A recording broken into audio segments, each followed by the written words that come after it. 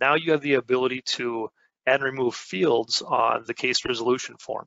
And what you're looking at here is actually the service configuration settings. So to enable this feature, an admin would just need to go into the customer service hub app and then enable it in the service configuration settings. So once you do that, you can see highlighted in red here, I've got a drop-down box there where I've switched from the standard dialog box to the customizable dialog box.